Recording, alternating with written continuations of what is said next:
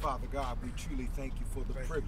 We thank you for the honor. Yes, we Lord. thank you Yes. for the opportunity to represent something greater than ourselves. Yes, Lord. And we bear witness this morning that the only thing greater than us is the God that dwells within. So, Father God, give us the necessary strength, fortitude, and stick-to-itiveness to be about our Father's business. We ask this in the name of the living God, to whom all praise is due. Amen. Amen. Amen. All right. To my young brothers, is you have to get away from this once upon a time story. And that means the story they have told you about you. It is your day, your moment to get into your truth, to recognize and realize that you don't have to deal with a fairy tale no more. You can deal with the God reality of self, that you are the greatest thing going on. And when you can recognize and realize that, you can change the condition, the situation, and the circumstances that you are having an encounter with. Because once you know yourself, and that's the greatest lesson you can learn, is man, know thyself. Know that they have a once upon a time story. When they tell you somebody discovered something where people were already there, that's some Alice in Wonderland stuff. But the reality is, you are the real reality. You are the architect. You are the designer and the engineer of civilization. You built the great institutions of learning. You built Timbuktu. When they were running around in that confusion, this strange and unusual animal that came with his story is called Once Upon a Time.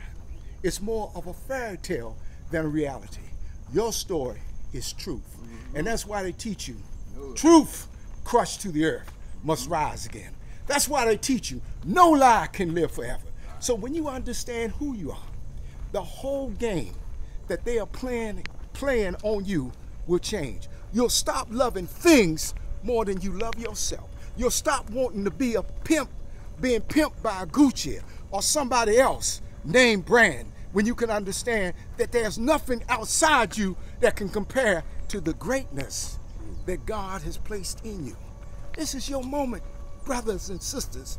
It is your moment to recognize and realize that you have to come into the knowledge and the wisdom of self and stop dealing with this once upon a time story. I can't say that enough, because it means they have given you a fairy tale when they teach you about the greatness of them, but never the greatness of yourself. When you are educated to believe that they have achieved great things and you have done nothing, you have been miseducated, because you were the architect, you were the engineer, and you were the designer of the culture of faith, and they were the engineer and the designer of the culture of disbelief. That's why we're dealing in so much chaos, so much confusion, because they have a select few that are running around because they think they're pocket rich, that they control the resources of our creation.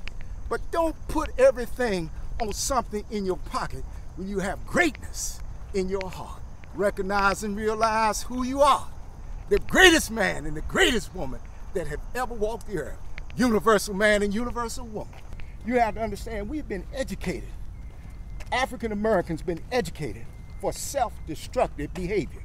We understand that if we go along with the program is about bringing about the demise of us as a people at the hands of us. Their plan was to make us hate ourselves more than others hated us. Perfect plan. Look at the self-destructive behavior that we embrace day in and day out, because we don't like who we are because of the material things that we don't have. We measure everything by what's in our pocket instead of what's in our heart. And under a system that believes material things are more important than human beings, self-destructive behavior is the norm. We're in a state of decline and decay, and nobody wants to talk about it. We move God so far out of the equation that we scared the hell out of Satan. This is real. Even Satan says these are strange and unusual animals. And it's a condition that we have created so that life don't even look good no more. And death looks better than life to some of our young brothers and sisters because of how they see themselves. And in a system which we call Once Upon a Time, make-believe. They give you this Wonderland story, and you chase the illusion, and you get addicted to confusion. How do we resolve this problem? Just by giving our people the truth. Just by telling them the I amness of self. Just by telling them the oneness of self. Just by telling them the greatness of self. Just by telling them you are created in the likeness and image of your Creator. Oh. And there's nothing greater than you but the God that dwells in you. Knowing the history that we just discussed and the things and the traps. And traps are set up for those who don't know, and you can walk into it. But when you know a trap's in front of you and you walk into it, that shows a different type of mindset. So how do we, or pretty much what the ministers always say, why do we refuse to separate from a world that keeps setting us up with these traps? Why are we so comfortable with it? Wow. Because we've been conditioned to love the fantasy more than the reality. We have been programmed to believe that we are children and we are how to basically be obedient to our master. That's the servant to master concept. We don't understand that we have the necessary resources, the necessary talents and ability to be independent people.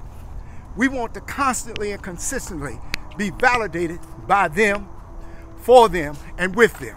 We have integrated into association of a simulation. We want to be like, but not equal to.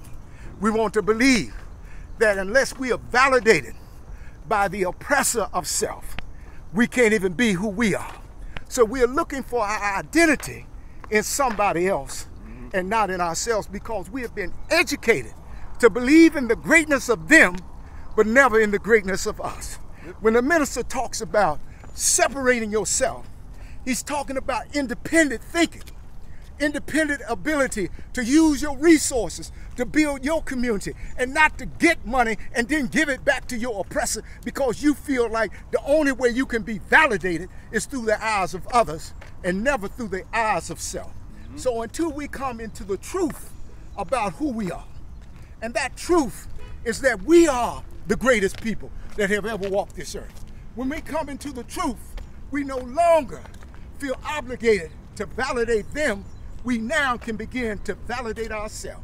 We go back to building pyramids. We go back to building great institutions. We go back to building institutions that we can come in, hospitals and malls and things that we can basically love ourselves for, because we understand who we are.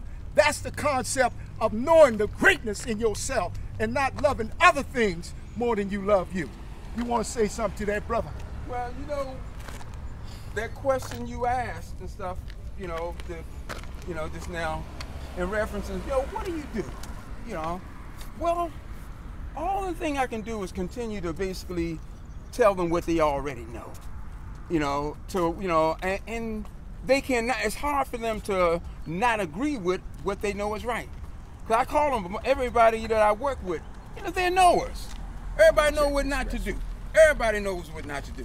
So I give them the statement that Dr. Naheem talks about in Breaking the Chains of Psychological Slavery.